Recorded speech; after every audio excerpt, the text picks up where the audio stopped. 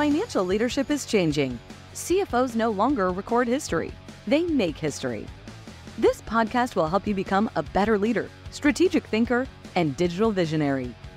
Welcome to Secrets of Rockstar CFOs, the ultimate podcast for chief financial officers.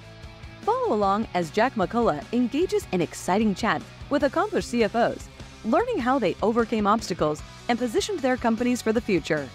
Here's your host, Jack McCullough.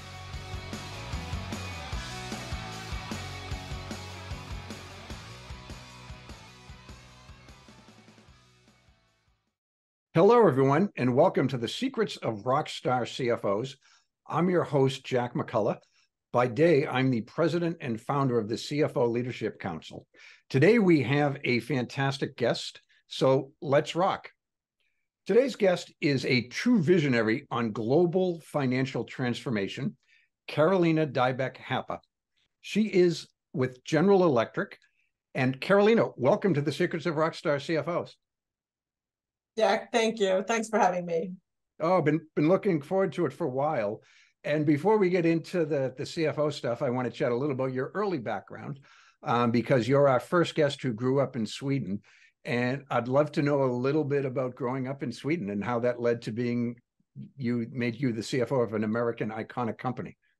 Well, Jack, if you grow up in Sweden, what you realize pretty early on is that Sweden is a small country and not many people speak Swedish. So if you want to grow, you quickly land abroad. And if you land abroad, you do need to speak other languages. So I would say for me, from sort of early adulthood, I've always had a very global experience and appreciation for different countries and cultures. And I think that's what led me to get my first CFO role in Germany in my late 20s. That's interesting. So you speak how many languages? Four. Swedish, Polish, German, and English. You just stumble on English there. Yeah, that's my fourth language, so bear with me. Well, it's funny because it's accented, but it's flawless. Well, four is not that impressive. It's only three more than I speak. So good for you for speaking four. Anyway, so your first job was in Germany, though. That's interesting. I would say, so my first CFO role was in Germany, and I was 29 when I got that role. And I would say what's interesting is that I actually got the spec for that role once I already was in the role. And the spec said, what we need for this is a German, someone with 15 years of experience, and a profound understanding of the industry. I was Swedish, I was 29, and I came from the tech industry.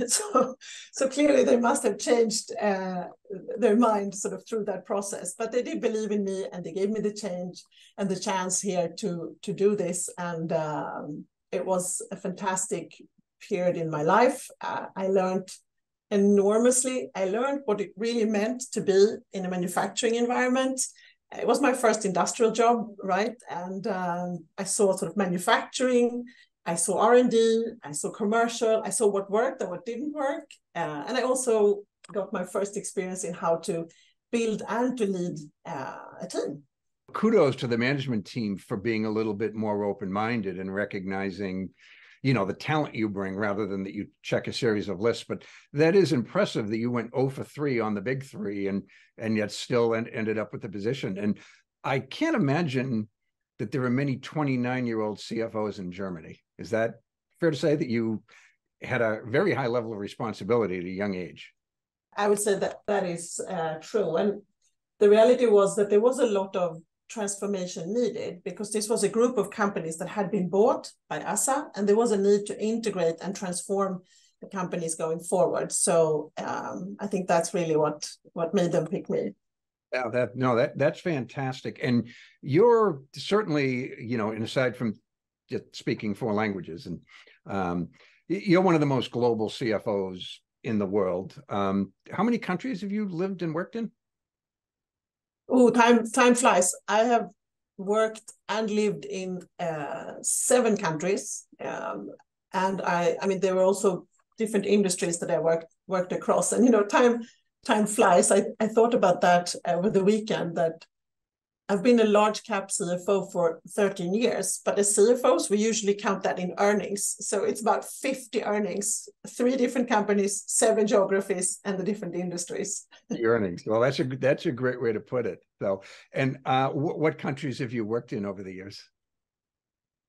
So I started in Sweden. I have to think here. And then I was actually in the US, Switzerland, Russia, Germany, UK, and then back to the US.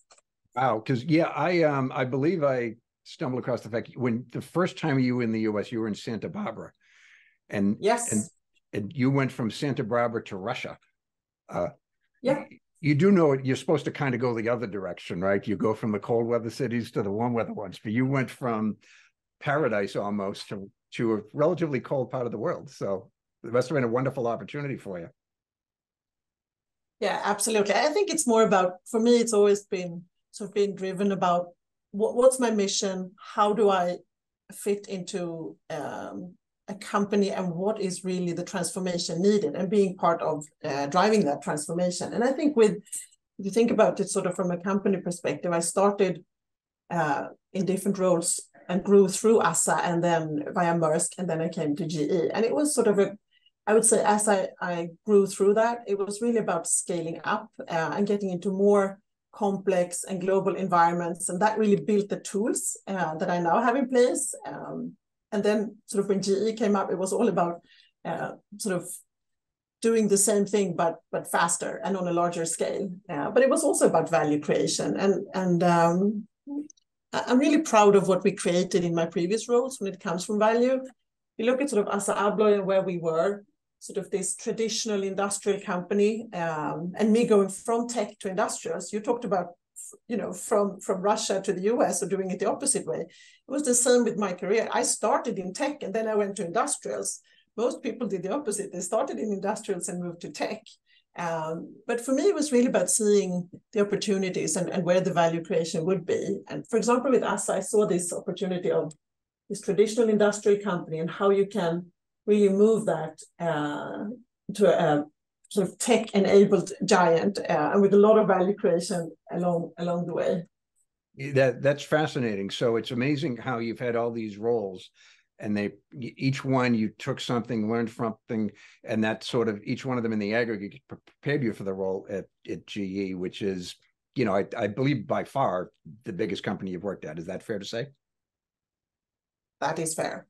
Yeah. So, and so I want to chat about GE because you're it's interesting. I believe, and do correct me if I'm wrong, but I believe you're the first outsider who is hired to be a CFO of GE. Is that correct? Yes. Yeah. And are you also the first non-American to have been in the global CFO seat as well? I believe so. So I'm curious, and I consider GE, truly iconic. When I think of the GE logo, it's as well recognized. It's what Disney, maybe Apple Computer, and one or two more, but it's certainly, to me, particularly growing up in the Boston area, one of the most iconic companies in the world. So what was that like for you to come in as the first outsider, so to speak, in the CFO role, and also not being an American? Was that created some great challenges and opportunities, I suppose, right?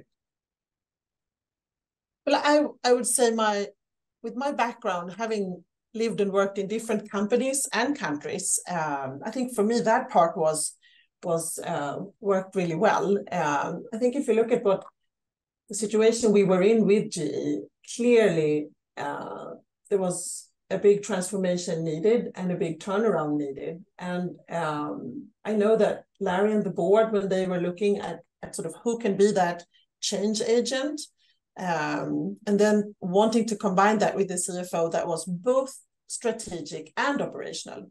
And why I say this is that many CFOs are typically either strategic or operational. And I think with my background that I have both was important for them. I also believe that my strong background in decentralization and lean, sort of for me, critical guiding principles for transformation was also something that the company was very much looking forward. And then I would say the strong capital allocation, sort of coming with a strong capital allocation track record was also important, considering the situation with the portfolio and assessing what to do where. And if you take all of that together, sort of the strategic and operational, the decentralization and lean, the strong capital allocation, Larry and I have a very common background in this area. So I do believe that that was critical for the job, but also for our partnership in this massive transformation. Yeah, it's interesting because I was actually going to ask you about your relationship with Larry. And there was a study by Accenture a few years ago, and it determined the most important relationship at the C-suite level was that between the CFO and the CEO. And so I'm curious, what is that relationship? You're going through together leading, what perhaps is the greatest business transformation in corporate history. So I'd love to know a little about that dynamic between the two of you, if I may. Yeah, sure. And I think it's different for different people. But for me and for Larry, I would say the CEO and the CFO are true partners. And together you build strong teams and alliances. And I think for me and Larry, having that same background was really important and really helpful, considering the size and the speed needed to drive the GE transformation. And if you think about it, you take one example, I talked about this with the decentralization. So we both had to pretty fast figure out what are the centers of gravity within GE. And what I mean by that is, what are the business units and what does that mean from a P&L perspective? So sort of how do you decide from this enormous company that had 5 segments and 5 P&Ls, how do you set the businesses up for success? How do you decide what are the right levels of P&Ls? And well, we traveled around together quite a lot in the beginning to figure out what the right setup would be. And we decided it was going from those 5 P&Ls to 30 P&Ls or business units. I call them P&Ls as a CFO, because having a full P&L and cash is so important when you're managing a business. So that was a big sort of a big decision for us. Interesting. So you were brought in. I mean, you're definitely not a conventional CFO. Everything about you is all about business transformation, financial transformation. You're a bit of a groundbreaker, I think, and it's fair to say that. So how has that served you at GE, which is going through, the only thing I can even comment that's kind of close is back when AT&T was broken up in the 90s, I guess. And, relatively, it's probably comparable. But how has all that served you in sort of assessing things and making the decision to do, the biggest transformation ever? Well, I would say my background and having done operational CFO roles in a sort of smaller but highly complex scale, and having many years of expertise within roles that have grown and in a sort of both operational and strategic way, I think that has helped me enormously. And we talk about capital allocation, because over time that is sort of truly how you win. We make the right bets there. Having done over, I think it's almost 200 acquisitions in my previous roles at ASSA, and successful integration of those over time, that has also helped me enormously in understanding what works and what doesn't work. And I do think this about being a change agent and sort of staying agile, being able to adapt to any situation, if it's a country or if it's an industry, but also if it's a different team. That is a skill set that served me really well. And you really have to partner with everyone from sort of the people on the manufacturing floor to the board, and together sort of drive value creation. And where does it really come from? Well, from the way I look at it is sort of, you have a company, and really what drives the company is innovation, a successful innovation. And you look at that innovation, that is what's going to give you growth. And you add to that operational discipline on the cost side. But that innovation driving growth and creating and generating enormous value for a company gives you the opportunity to invest money in the future, and you sort of have a flywheel of value creation, and that's been key for me. It's remarkable because the CFO really, in the modern world, is a value creator.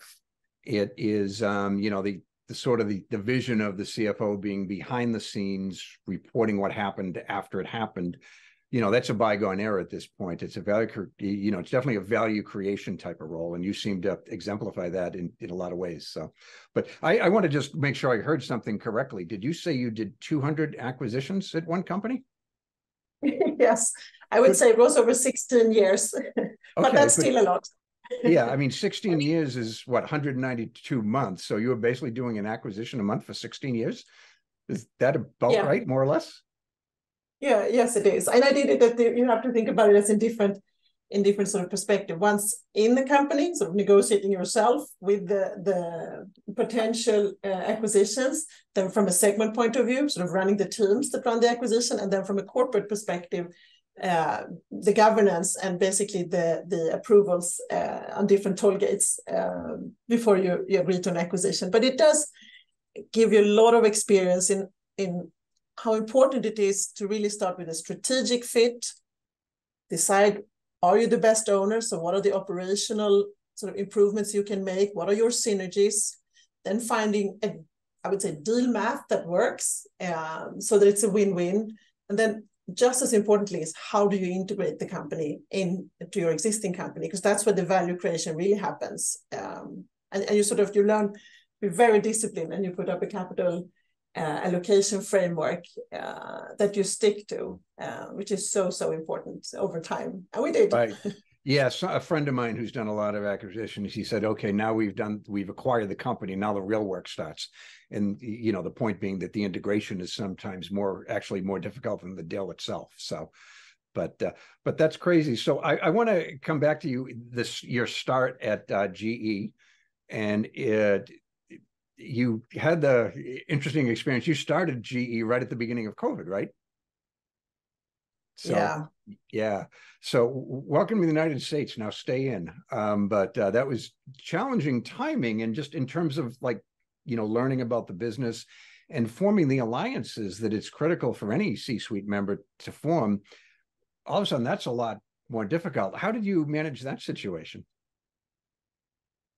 Yeah, well, I'll tell you, Jack. So my first 100 days, that was a lot on Microsoft Teams, but it was a lot about understanding and getting to know the business.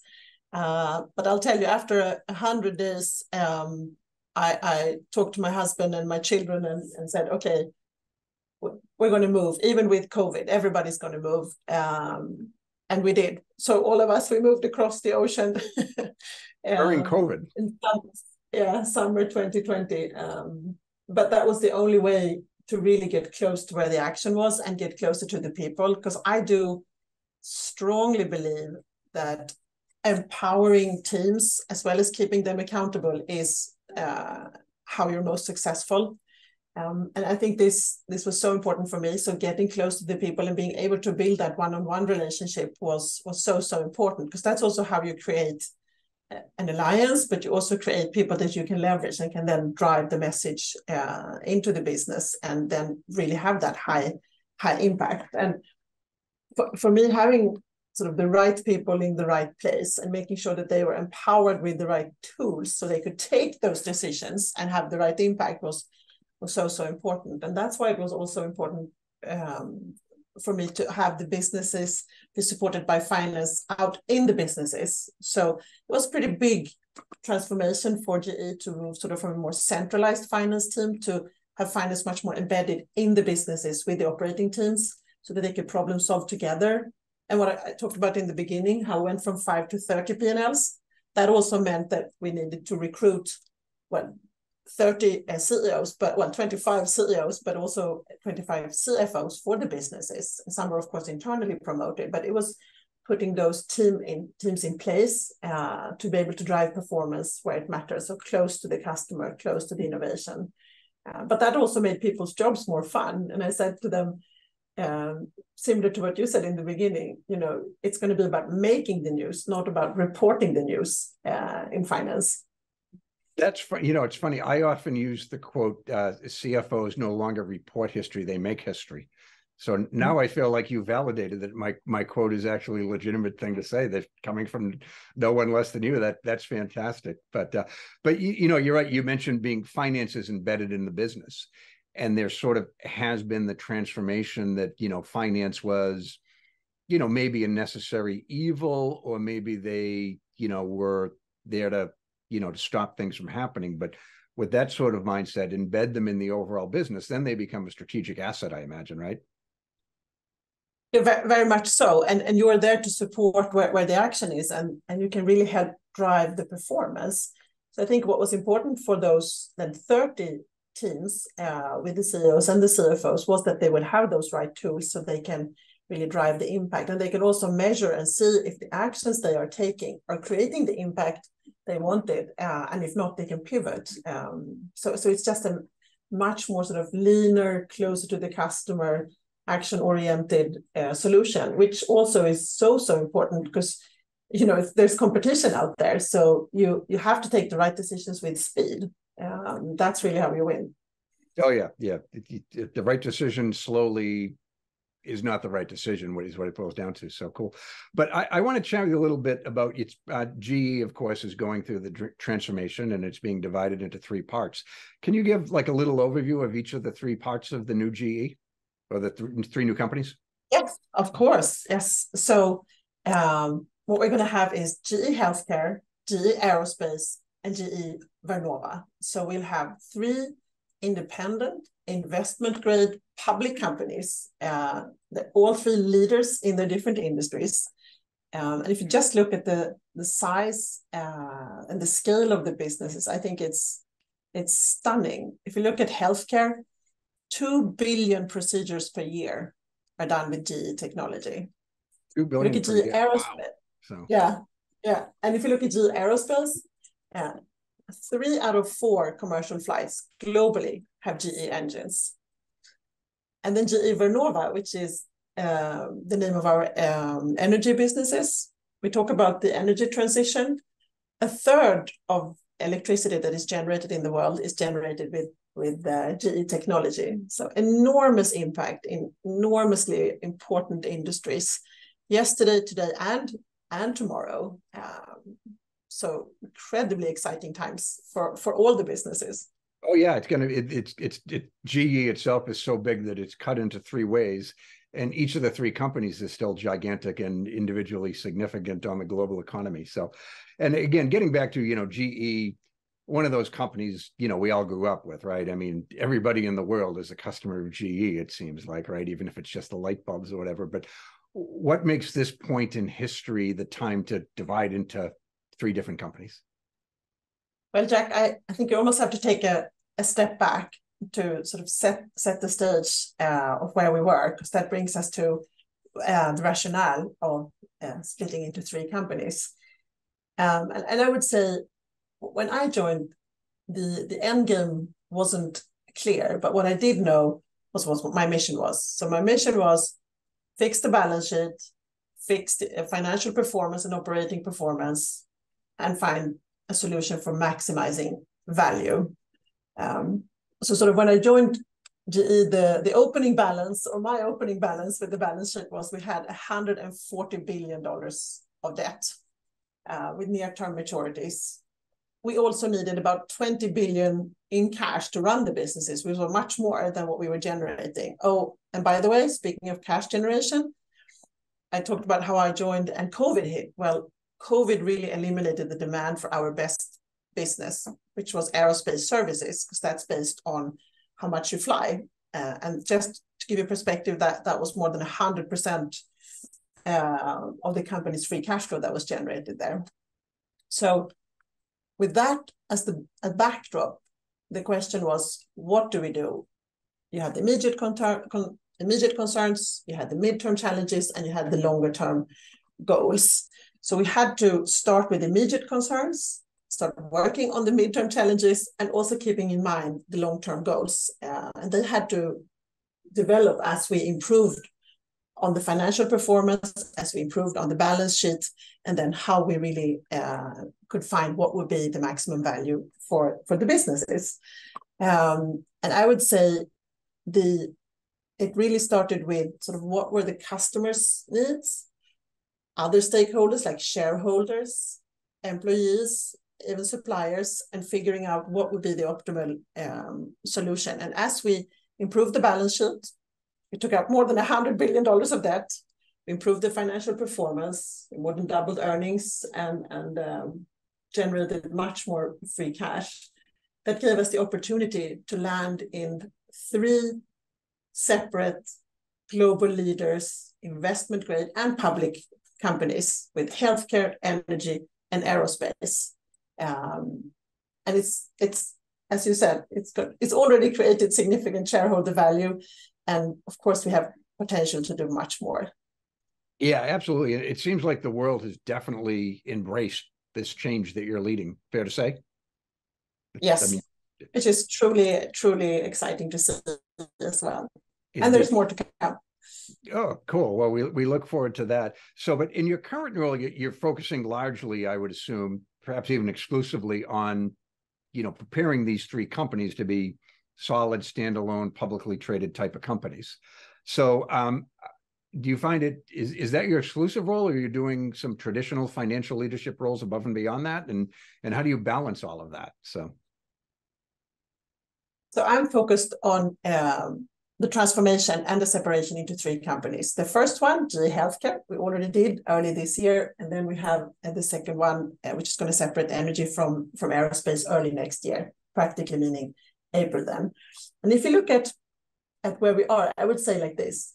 Our biggest challenges are clearly behind us. I talked about fixing the balance sheet, improving the financial performance, as well as setting up the strategic direction for the company as we separate into 3 businesses.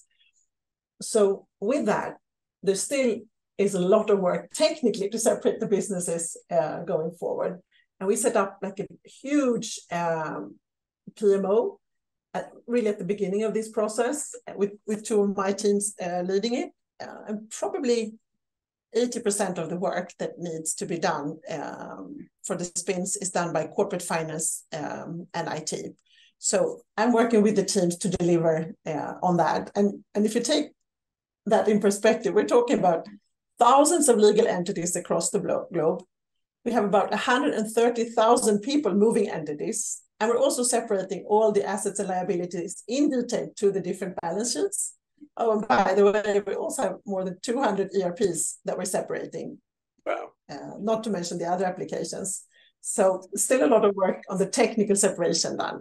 It's crazy. It's funny that the former accountant in me, I guess you never outgrow it, but when you're talking about that, I'm thinking of what are the accounting and legal fees involved in that to do this kind of thing. So, but cool. But it's interesting because I don't believe that there's any precedent for a deal like this. So it's not like you can read a blueprint or follow a path forged by others. I think I mixed my metaphors there, but hopefully made the point. But so what's the experience been like? It's not like you can call somebody and say, what did you do when you were faced with this?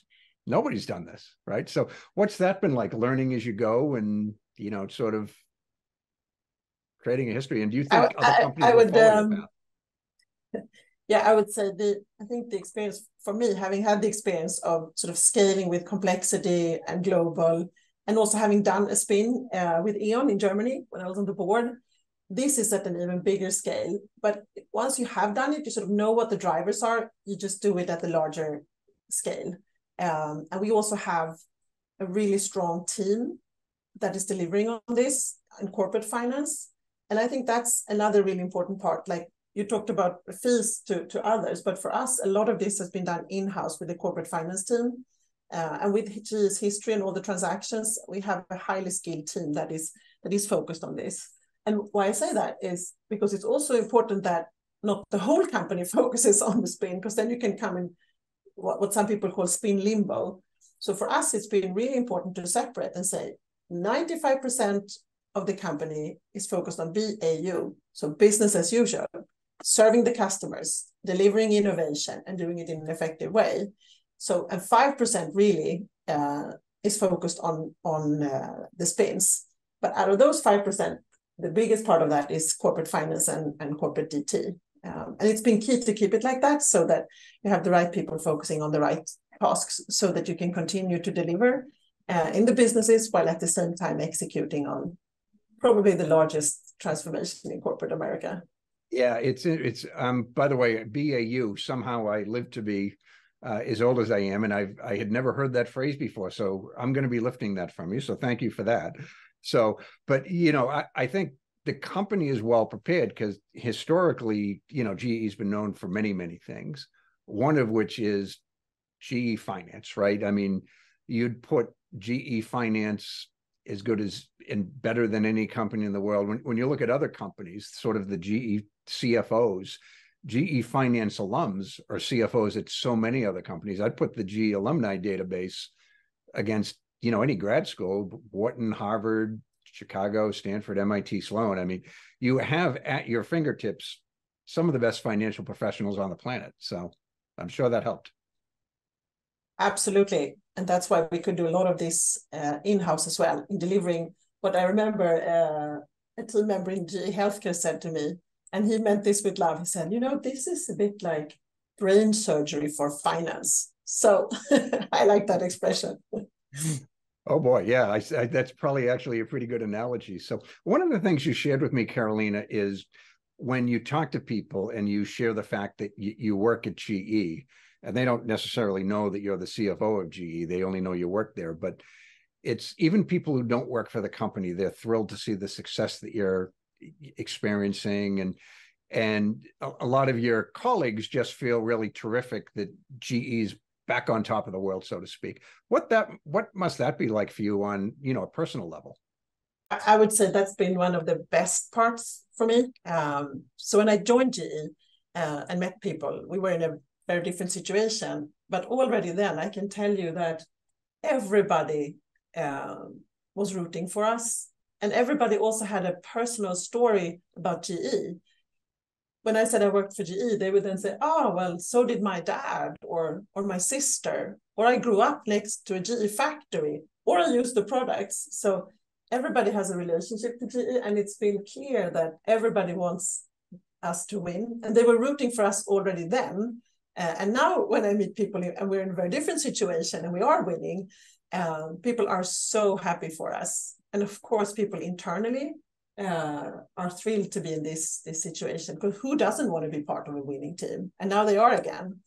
Yeah, it's such an important company. And like those people you've met, I had an uncle that worked, I think he graduated high school at 17 or 18 and retired at 65. I don't think he worked anywhere but GE during his entire career. I mean, and there are so many stories like that, right? Of careers and, just lives affected by the company. So I'm sure there's a great sense of pride that it is, back to its former glorious position. But I do want to get back to your own background, because by reputation, you're somewhat of a digital visionary, and it's not the coding, but you have sort of figured out how to use technology as a competitive advantage.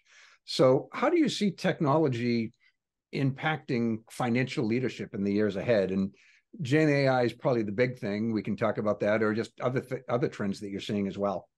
Yeah. I think sort of starting out in the tech world in my earlier years was sort of very formative and made me a digital believer for life. And I continue to believe that. And if you look at ASSA, how we moved the company from sort of a traditional industrial company with mechanical solutions to electromechanical solutions to digital and SaaS solutions, that was an enormous transformation of a company, a different type of transformation, but still a transformation. And for me, being responsible then for IT and driving the digital part of that was incredibly fun and rewarding. And so I've stayed a believer. And you asked about AI and what that can do. I think what I see with my background in sort of driving lean and digitization, I almost compare it to sort of what the Industrial Revolution did for the manufacturing jobs. So we all sort of know from history, if we look at what happened, how the work we did on the manufacturing floor, how that was impacted through technology, and how it massively improved safety, quality, delivery, and cost, and made the jobs more fun. And I believe the same thing will be true with AI for office workers. We will improve the quality, the delivery, and the cost. And what I see is that how we do things change dramatically, but it also means that the jobs we will have will be much more fun and much more about sort of writing versus reporting. Interesting. So, so we're experiencing the equivalent of the industrial revolution for office workers. So I'm going to steal that from you as well. Boy, I'm just such a thief. Cool. But I wanted to chat with you, and particularly because more than almost anyone, you have a true global vision and an understanding of the global world and how it affects business. So I think we're getting used to maybe living in chaotic times, CFOs and other executives, but never more so in 2023. So do you have any advice for other financial leaders or just business people in general of how you can prepare for living and working in a global economy that seems to always be chaotic? It doesn't seem like it'll ever, be 20 years of normalcy like we had for a while. Yeah, well, you're right. It really isn't a shortage of global issues or issues that impact our businesses. And it can be hard to focus on the day-to-day and making progress on the long term. But I would say if you look at GE, we had all of that internally. So we had to face it all, and we did the short term and the long term in parallel. And I do think it's about making sure that you focus on what's critical and that you decide or make sure you know what you have to deliver and that you follow up on that and make sure that you pivot as you go, because that is what happens when you have a lot of change. You sort of have a plan, you work with that, but then you also pivot as things develop. And this is about staying agile and open to change and working in an environment like that. I do think that is critical. But I also think that it's even more important now that you feel that your company has a purpose and that you feel that, makes you proud and makes you happy about working there, and also makes you want to go that extra mile. And I feel that where we are at GE, what I talked to you about, with the healthcare and the flight and the energy transition, it certainly is there. And it also makes me feel sort of connected to the global economy in a almost unique way. Yeah, it's interesting. I think one thing COVID that shifted people that, where we work isn't just where we work. People, obviously the paycheck's a paramount thing, but people want to feel connected, like somehow they're working for a company that's making a positive impact on the overall globe. It's a very positive change. So, and you're fortunate to work in an organization like that. So, cool. Yeah. So I have one final question, and hard-hitting journalism. I hate to go here. But you may know, I have 30,000 LinkedIn connections, including you. You have by far the best LinkedIn photo of any of my 30,000 connections. You're wearing a fighter pilot outfit. I'd love to know if there was a story behind that. Yeah, there certainly is a story behind that. So, and it actually starts around the corner here in Boston, because I was up in Lynn, our factory where we have the aerospace defense team, and we were there for an operating review, and we were going through the business, and we were also going through the manufacturing. And as I was passing the different cells, I saw one of the cells with the Swedish flag on it. And the team told me then that this is where we are manufacturing the engines for JAS Gripen, so the Swedish fighter jet. And when I heard that, after that, I talked to Tony, our team leader there, and then I connected with the team at Saab, and one thing led to another. And when I was in Sweden over the holidays later that year, I actually got to go to Linköping and have a full day experience, including flying a Saab Gripen, and it was amazing. I'll tell you that. You're at 30,000 feet. You have G-forces of up to 7, and you're flying at supersonic speed. So it was truly amazing. And I even got to steer through a loop. Oh, really? That was a fantastic experience. But really the whole experience from the morning, everything sort of from, the fitting, the trial, also running different tests. It was so good to see the team and the passion of the team but then of course also taking the flight. Yeah, I think I would have passed on the flight. I would have chickened out. So I give you congratulations for that. But that is so cool, and it wouldn't have happened had you not noticed the Swedish flag, right? It sounds like. No. So yes. Yeah, wow, that's fantastic. So have your eyes and ears out. Anyway, Carolina, this has been a fantastic conversation. I'm sure our listeners learned a lot from you. So I want to thank you for being a guest on the Secrets of Rockstar CFOs. And if you have any final words, I would love to hear them. Well, Jack, thanks so much for having me. I just wanted to say that it's been a true blessing to be part of the GE transformation in such an iconic company. And I'm so happy that we have come as far as we have. And I'm sure that this is just the beginning of the three companies for the next 130 years. So thank you for having me. We'll get together at the 130th year. So I'll be almost 200 then, but that's cool. Thanks, Carolina. Thank you. Thank you for listening to this episode. To continue your exploration of this role that focuses on strategy, leadership, finance, and technology, listen to more episodes of the show at rockstarcfos.com. Join this revolution, episode by episode. Push yourself to achieve great things and unlock the best opportunities available to you. CFOs are creating a legacy, and it's time for you to leave your own unique imprint on the world today.